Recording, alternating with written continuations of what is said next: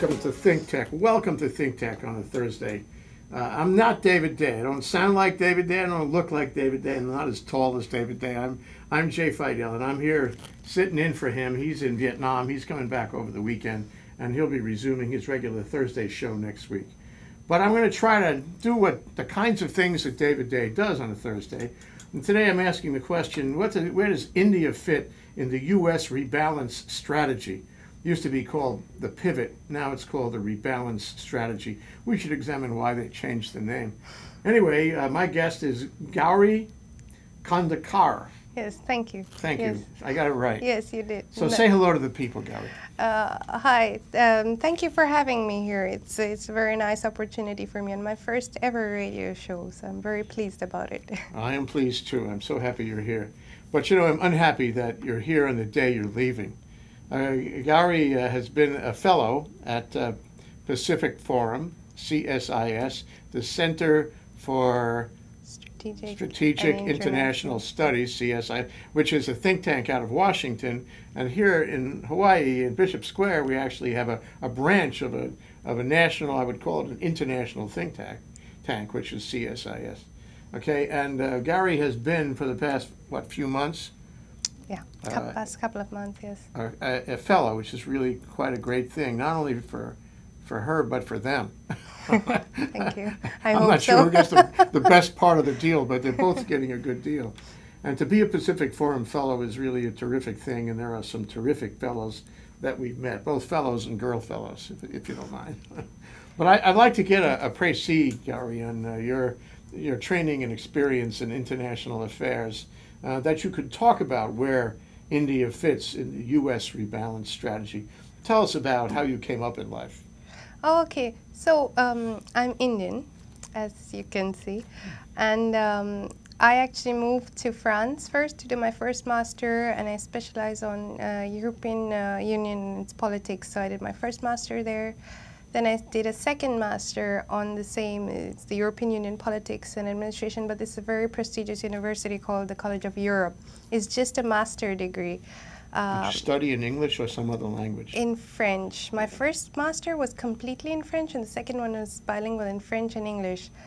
And then, so after my specialization on the European Union, I've worked in at the United Nations headquarters in New York, at the European Commission, which is one of the institutions of the European Union, that's in Brussels, and also the European Parliament, which is in Brussels, a communications enterprise in Brussels, an American lobby, Burson Marsteller, also in Brussels.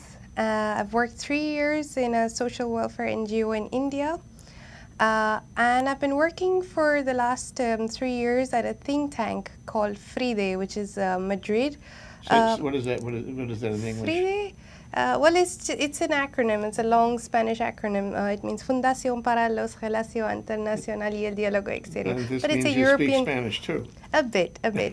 But it's a European think tank looking at European foreign policy, and it's headquartered in Madrid, but has an office in Brussels. And there I head their Asia program called Agora Asia Europe. So that's me in a big nutshell. Is that it? Is that all there is? I'm sure there's more to come. Okay, well, I want to ask you more to come. So you came from Brussels. Yes. And you spent a couple months here in Hawaii. Yes. And now, today, this very day, I mean, just hours from now, you're on your way back to Brussels. Yes. To return from whence you came. Yes. And I'm telling you, this show is like a very beautiful farewell gift. Just as the CSIS gave me this beautiful, how do you call it? Yeah, let the record reflect that we have a beautiful lei here and a beautiful Indian dress underneath, so the whole thing is really perfect. And yes, let's call it a beautiful farewell if you possibly can. Yes, it is. So thank you very much. Happy to be part of that. You know, that makes my day, actually. Makes mine too. So that's the big news that it's not happy news, but the big news is you're going back to Brussels.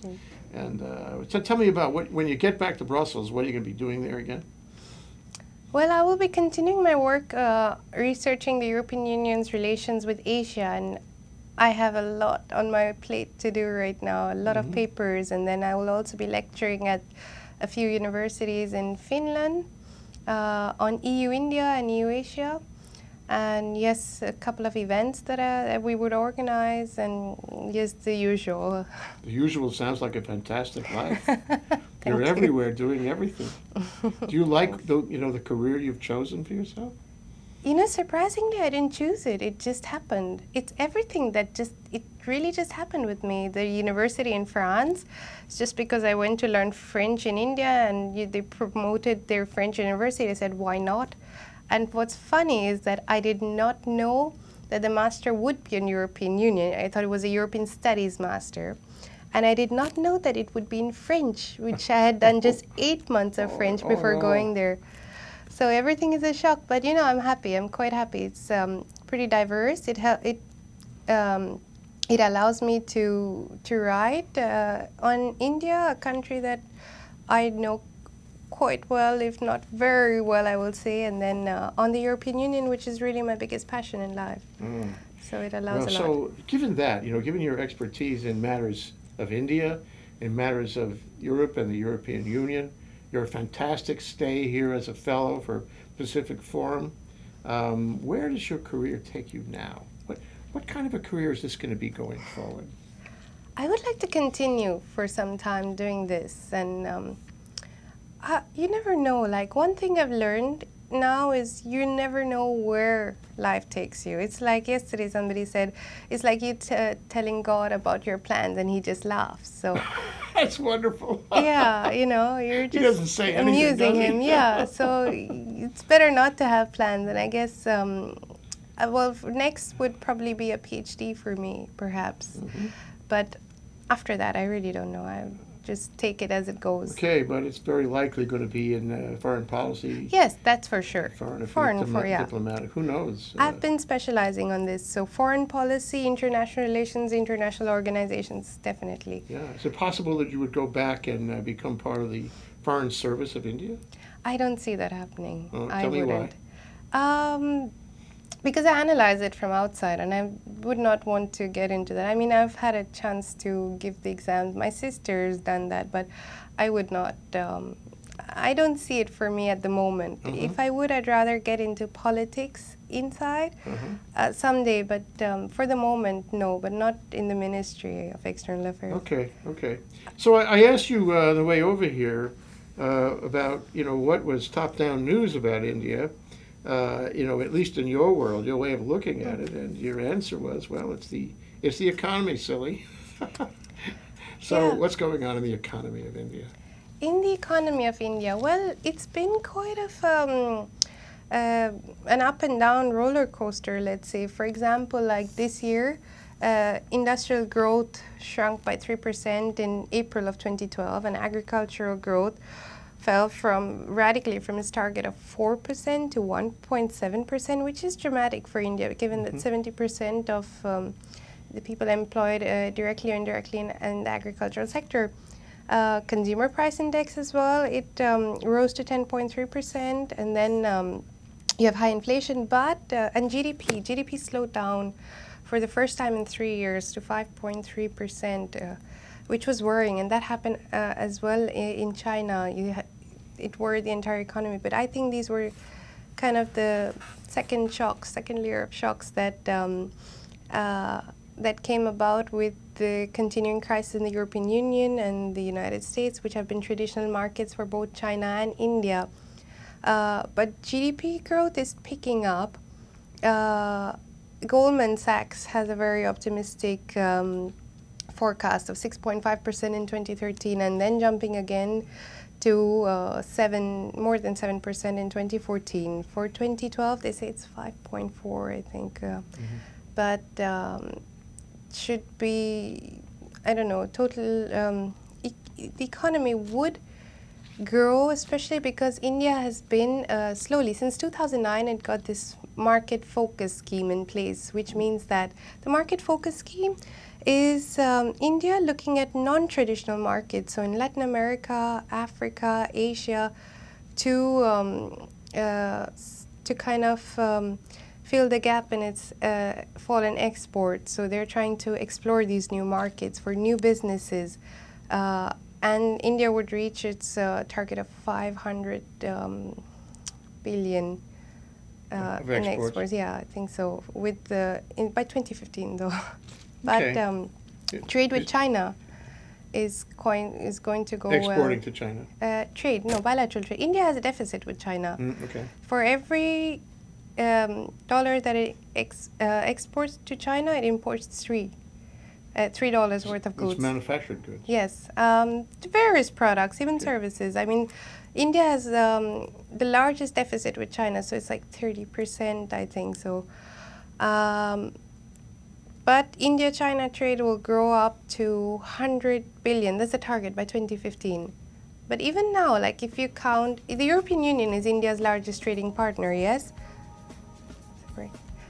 With around 74 billion euros.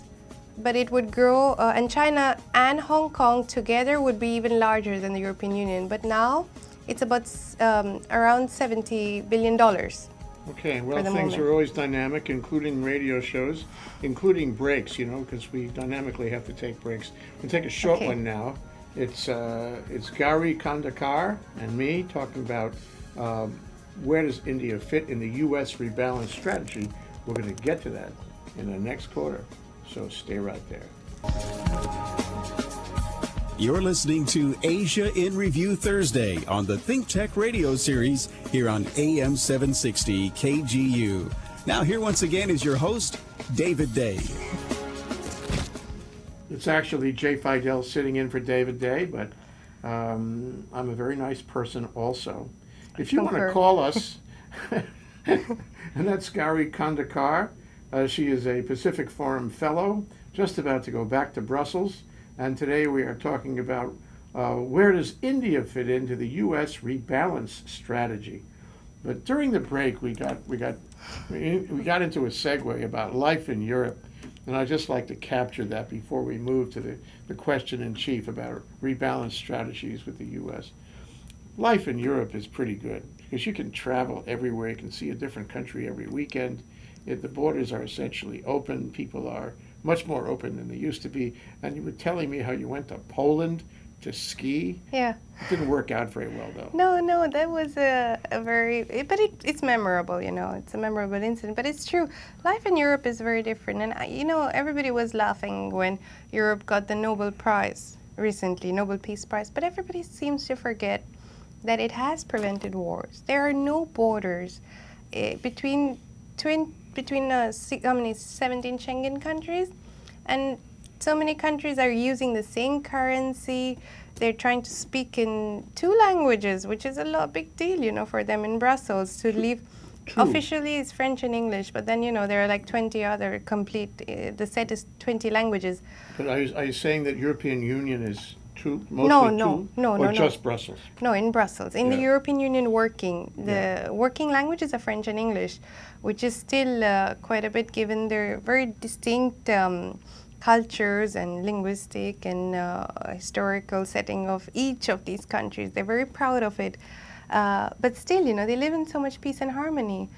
And one of the things actually that I've been remarking in the US elections was a bit of Europe bashing, which I felt a bit defensive about Europe in the sense that they're like, oh no, we don't want to become like social Europe and this, that. But they do take care of their people, you know.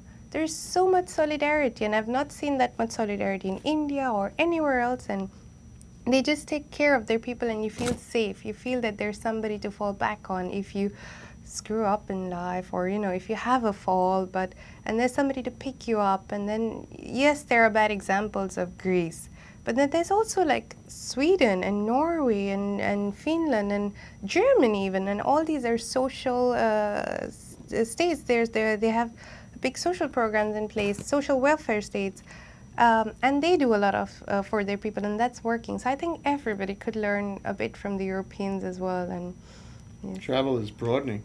So when you told me during the break that you went skiing in Poland, which I didn't know they had skiing in Poland.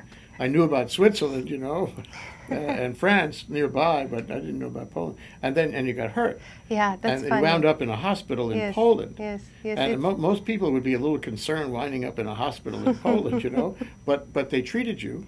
It was part of a social network. I mean, a social. It's beautiful. You know what? Like, let me tell you how it happened. Okay, first of all, there's skiing everywhere, even in Spain and even in Germany. I think they even have skiing in Italy and of course Switzerland too. But I went skiing in Poland, in the south of Poland, which is called Zakopane, and there's small ski slopes, but it's very nice. And I actually, this was the second time I was skiing, and like I told you, I was seeing kids just speed by, and it was very embarrassing for me, and I said, why not? Just let me go for it. And next thing Famous last words. Yeah. Next thing I remember is waking up in a hospital, looking at these emergency rescue people, and I'd hurt my face, which was scratched by the ice, and then nothing major, but I just had lost my memory for 2 days. But they took such good care of me. I mean, they were so thorough. X-rays, injections, everything, scans, everything done. And the cost of treatment was really not that much, really not. And I was even reimbursed when I went back to France. So they have this kind of European medical system. European Union works together on it. They work together, all these countries, and you can get reimbursed in any of the EU states. So they have this program, which is brilliant, I think, and this promotes integration so much. I'm sorry you're leaving because I'd like to do another show about this. But let's go back to rebalance, okay, Yes. now that we've had our segue.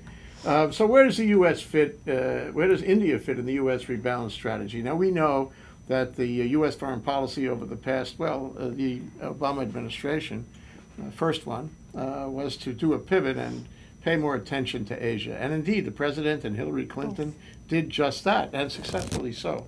They paid a lot of attention to Asia, and they made friends there, and personal relations, and all that guanxi always helps. Yeah.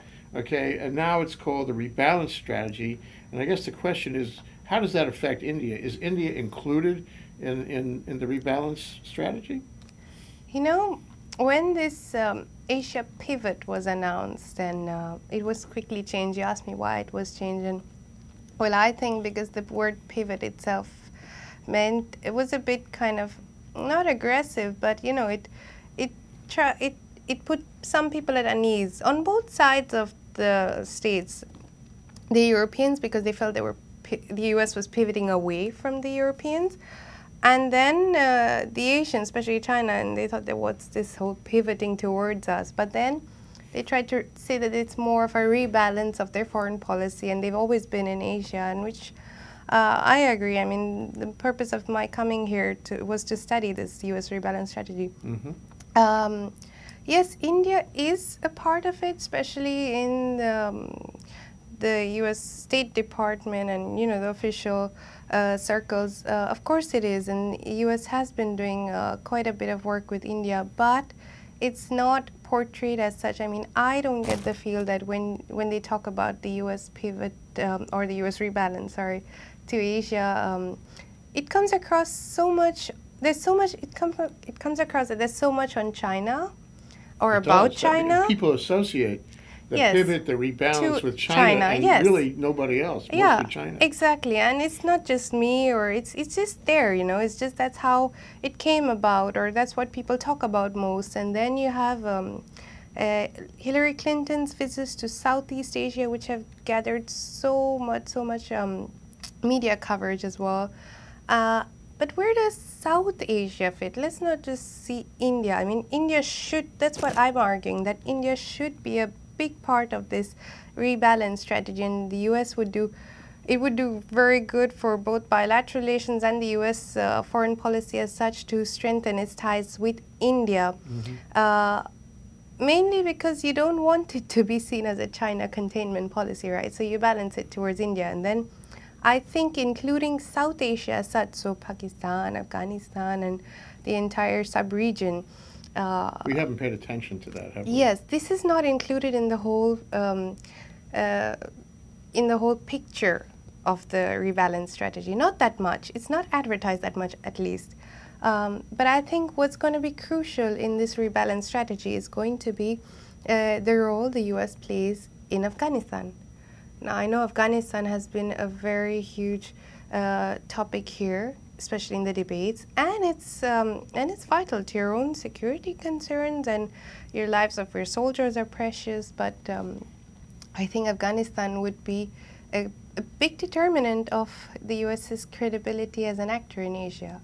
So if you withdraw too soon, and I know India is not happy about US withdrawal in 2014 even, that I think would condition how regional actors would see the US in a way. Well, consistency equals credibility. Yes, yes. You can't make zigzag moves. Yeah, it was an Indian that I met yesterday at a conference at HPU, and then he was saying that, yes, he was arguing against this. And I understand, yes, that, you know, there are considerations and policies change. But then what he said was very interesting. He said, yes, you know, one US president says that, yes, we will attack Afghanistan, and the next one says, no, we will go out from there.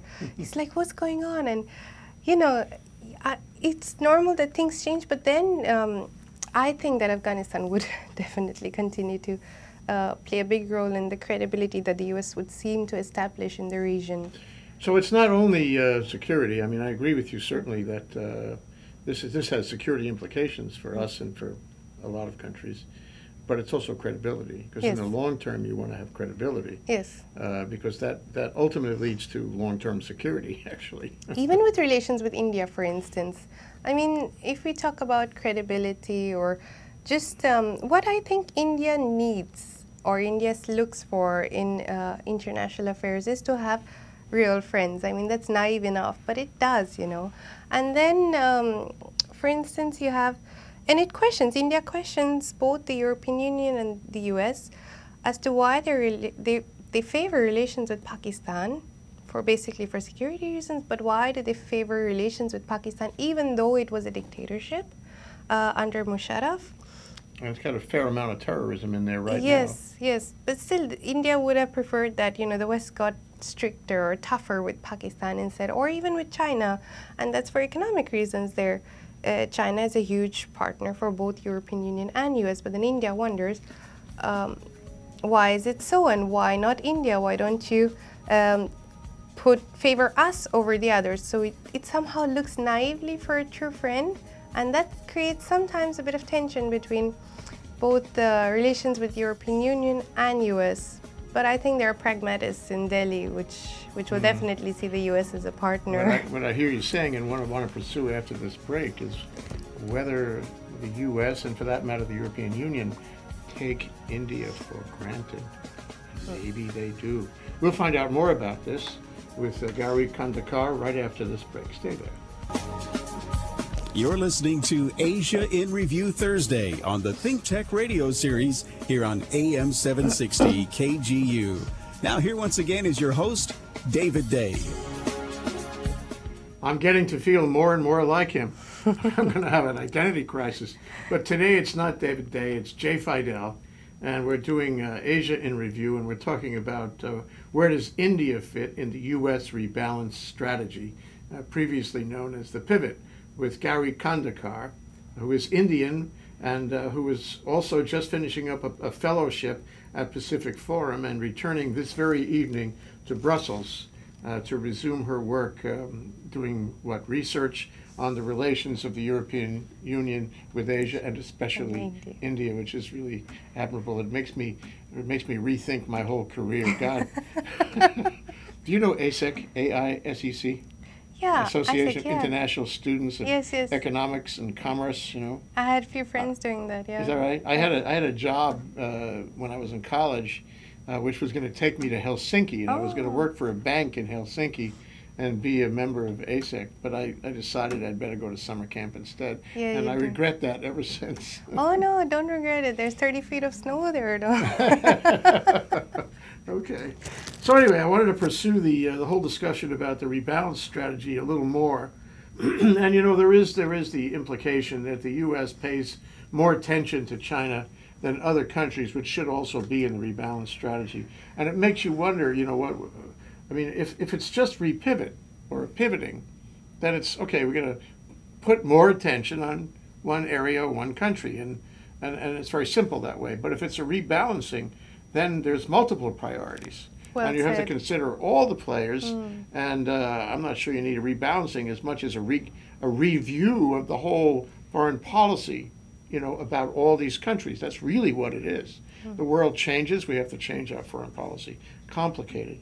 But if the U.S. were to do the right thing, whatever that is, what would it be doing with India? What would you recommend to either this or the next Secretary of State? You see, I've spoken a lot about problematics in relations both with European Union and U.S. vis-a-vis Asia, especially the U.S. And I thought they could be doing more. And there's a lot. I mean, they do a lot. They do quite a bit. You know, like military exercises. They do the most with India. They've been selling.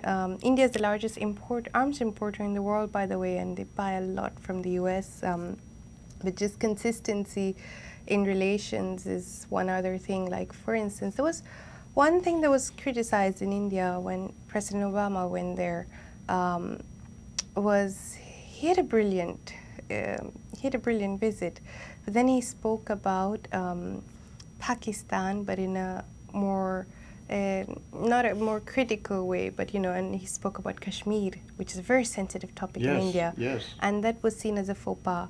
But just small issues like this. But let me tell you about India too, so I'm not only saying, you know, there's faults here and there. I think it's both partners. For one, India's foreign policy is still pretty embryonic, and it's prudent and it's very constricted. So it's still developing. India does not see itself as a superpower. I mean, there was the 2010, I think, foreign policy review, and then, India's 2010 National Security Annual Review. And India just said we're at a loss at how to exercise this newly acquired potential as a global power or global actor. India's Ministry of Foreign Affairs, for one, is very tiny. It's 700 people. 700. That's even tinier than Sweden's. So it's very small like that. Corruption is huge in India, and then our government has been battling corruption, or it's also involved in corruption issues, but scandals. But there's a whole movement led by Anna Hazare, and now it's broken up into different factions, but still they've been pressuring the government to do a lot more. There's also various issues related to poverty, for instance. I mean, you know, everybody makes this mistake about just seeing rising India and emerging India, but they don't seem to see the development challenges that India has. I mean, there are 400 million people in India living without electricity. Well, still? Still. You mean there was power failure? It must be 3-4 months ago, right? 400 million people without access to electricity. You mean because of the power failure? No, They never had it. They never had it in the first place. I think with the power failure, it must have jumped up, but... yeah. So that's you know what, one third of the population? Or yes, one third of the population, more than the entire U.S. population. Doesn't have power. Yes. And then... we could sell them some power, only kidding. Yeah, no, U.S. is doing that. I mean, the whole nuclear deal struck in the Bush era was based on this this thinking that, you know, it would help India become self-reliant or actually meet its energy needs. So selling uranium to India. India has around 20 nuclear power plants. Right now, today? Yes, I think, 19 power plants, and then it aims to have 25% of its energy mix coming from nuclear energy by 2050. So there's a long way to go. But I think one of the problems is that the U.S. needs a security agreement so that the uranium it will sell to India will be used for peaceful purposes.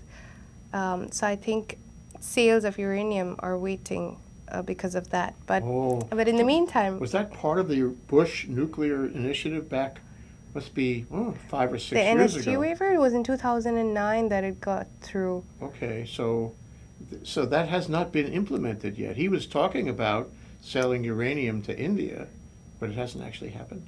No, the deal was that India would get a waiver from this nuclear suppliers group that they could sell uranium to India. Now, that the U.S. was key to get to India. They also cite this 1, 2, 3 nuclear deal. But in the meantime, I mean, Russia, for instance, says that we don't require this safeguard agreement, that India would use it only for peaceful energy purposes. So Russia has been taking advantage of all of this. So I just think, yeah, so you see, Negative. like US did all the hard work, and then there's Russia kind of getting there and taking all the, But on the whole, I think with India is just understanding how India works in foreign policy. And I don't think India has shifted very far away from its non-alignment policy still. Tell us about the non-alignment policy. You mentioned that before, and I think that it sounds like that's the basic cultural point, non-alignment. And you have to really work to get away from that. But what is it? Well, you know the history of the non-aligned movement, right? Well, it was in the Cold War period. India refused to choose any camps, not Russia, not US, and it said, you know, we have big priorities, the development priorities, and then we would like to peacefully continue our own path without having to choose any of the others. I think that was prudent. India escaped all these wars that tore the entire world, and then the economic upheavals that it had. Of course, India was closed economy. It was based so much on the Soviet model. It also had these 5-year plans and a socialist system. But it started opening up slowly on its own. Economic reforms came through in 1991. But in all through that, and even in international relations, India seeks a more balanced, multipolar global system. Without hard alliances that make enemies of the other guy. It believes in having friendly relations with everyone, and everyone meaning even North Korea if it has to, or Myanmar, for instance. It's just India sees its own development priorities. It's very inward-looking, you know, very inward-looking, because it has huge development priorities. And then its foreign policy expands to its sub-region, so South Asia. So Pakistan is a priority, Bangladesh, Sri Lanka, Bhutan. I think the latter three countries get around the largest chunk of India's aid, for instance. Let me just give you one of the figures, was that there's just one person in the Indian ministry who looks at aid, political and diplomatic relations for all these three countries. Well, it's an enviable job, I suppose. But I mean, to spend a lot of money. But you see, India is doing quite a bit, but then it remains wary of getting into alliances. So in coming back to this US pivot as well, India does not want to be seen as being used. Being used against China, manipulated, or doesn't that happen? That happens in diplomatic relations. It happens in foreign policy. It's always a chess game, and you become a bargaining chip without even realizing it.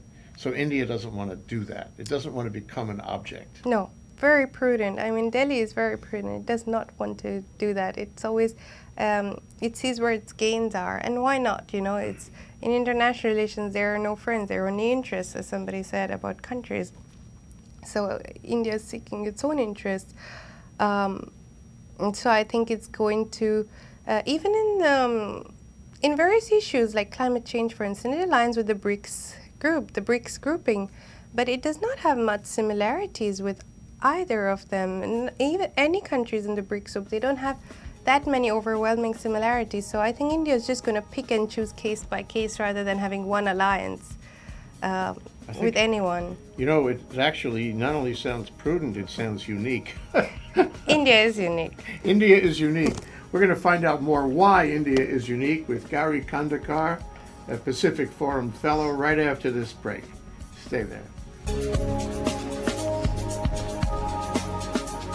You're listening to Asia in Review Thursday on the ThinkTech radio series here on AM 760 KGU. Now here once again is your host, David Day. Okay, I give up. I am David Day. I've transmuted myself into David Day. I may sound like Jay Fidell, but here I am on Asia in Review on ThinkTech with Gauri Kandekar, a Pacific Forum Fellow, about to return to Brussels this very evening after her fellowship at Pacific Forum. And before we took the break, we talked about the things that make India unique. Unique in foreign policy, unique in the world, and it is a remarkable country. It's kind of stayed out of trouble. A democracy with how many millions, billions of people, and it's stayed out of trouble all this time. What do you attribute that to? I mean, there are so many factors, but yes, this, like I mentioned, is this. There's a certain quality of humanity in our culture that's come down to us from the Indus Valley civilization, basically, from our scriptures, what we're taught, and Gandhi, for instance. I mean, our freedom struggle had a huge impact on the shaping of India, on every Indian, I think, and that's still valid. If you grow up in India, that's how you think. And like I was saying, we are a democracy. We're the largest democracy in the world. And it's not easy to be a democracy. I mean, you could have a very easygoing, fast political model like China's, which just very conveniently shifts out everything out of its way, whatever is not needed. But India moves with all its people, all the poverty, all its challenges, all the corruption, and it tries to rise up ahead and provide basic services to millions of people and raise people out of poverty. So that's I think we have to watch India, to see how well it does in the years to come. I mean, it is unique. You know what de Tocqueville said about democracies, that they're tumultuous. And I don't think India is any exception to that rule. It's tumultuous. But I told you at the break that there's one thing about India that strikes me as unique that I was going to surprise you with. Yes. And here's my perception, and it comes from watching Indian movies, by the way. Oh, okay. The Indian people, the Indian culture has a terrific sense of humor. And you have to like anybody who has a good sense of humor, isn't it true? I'm so glad you mentioned it. I mean, it's true. We have hilarious movies, and we love to watch all these crazy Bollywood movies, or these very lovey-dovey kind of, everything is beautiful and romantic movies. It's just because, people in India, and my mom says this all the time too, she's like, yeah, we just go into a movie, even if you don't have money, people buy a ticket, they go into movies, they forget their tension, then they come out singing the songs, You're right. And yeah, you're right, it's escapism or whatever, but yes, it's true, and thank you for mentioning that. Well, I think that's special. But here now, the reality going forward is that India has to somehow fit in the U.S. rebalance strategy without giving up its, essential independence, non-alignment, if I can use that term. And at the same time, it has to compete for maybe U.S. attention or for world attention and economic attention with China. And China moves fast. It has a different system. It doesn't have that kind of democracy you're talking about. How is this going to unfold? Because that competition's been getting, I think, more pronounced. Tell me if you agree. In the past 10 or 15 years, and India has got to deal with it somehow. Yes. Just to go back to this U.S. rebalance and where India fits, I think there's a lot of potential, and U.S. and India are somehow natural partners, democracies, same beliefs and values and value systems and complementary economies. So I think there's a lot of potential there, and I think India is a strategic partner for the U.S. and vice versa. Mm-hmm. That given, yes, there have been tensions with China, which have always existed since the 1962 war India had with China. And that was a shameful defeat for us, but it was, we were not prepared for that. They invaded. They invaded crossed us, the border at night, north. And we were not prepared. We didn't expect it. And that was a big shame. But anyways, since we've prepared, and since then we're very wary about China. We're aware that they're there. They're big. We're also big, but we're cautious. We're cautious. We can't trust China that much. We have border disputes, and China claims one of our states. Actually, India is a federal republic, so we have these states, and it claims Arunachal Pradesh, for instance. Up in the north. up in the northeast. And that, for instance, is a big sticking point in Indo-China relations. For now, just recently, China issued its new passport with its map, and the map of China. And that map has been upsetting all the countries that have borders with China because, you know, it includes everybody's disputed territories. So that's been a big issue. And India does the same, actually, when it issues visas to Chinese nationals. It prints the map of India on these visas. So but that said, you know, I always say this to Europeans and Americans whenever I meet them. I say, yes, you know, your case is very special. That you have the most acrimonious, amazing relations with your neighbors. But in Asia, every country has horrible relations with every neighbor. They hate each other, but they get along, you know, they've coexisted. For example, in the South China Sea, there have been there have been troops and navies stationed there for decades, but there have not been even one combat-related casualty amongst any of these partners. Japan, China were at loggerheads now in the East China Sea, but no conflict. You know, the reason behind this is economic integration.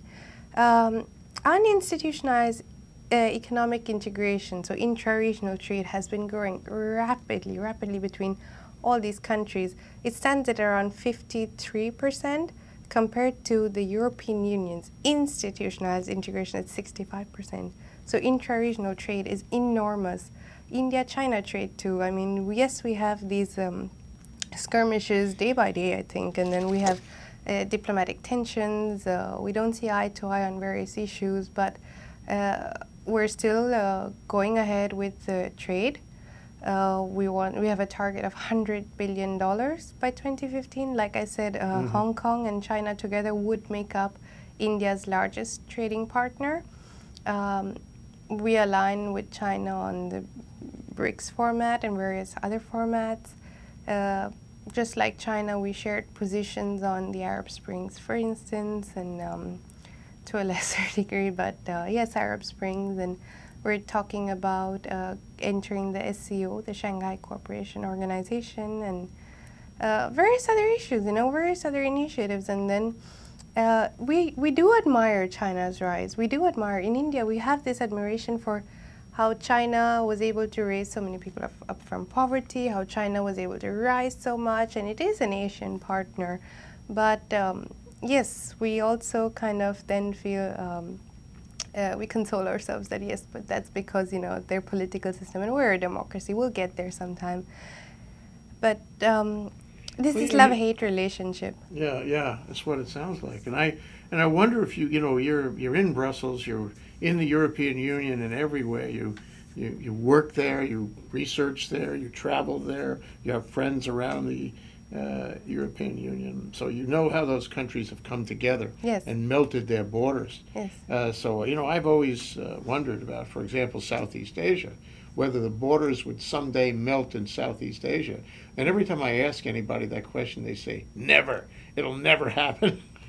Why can't Asia be more like the European Union? No. I guess we're going to have to leave that question hanging. Yeah, but just in a nutshell, yeah, I'm telling you, you guys are special. Well, you guys are special for sure. Where does India fit in the U.S. rebalance strategy?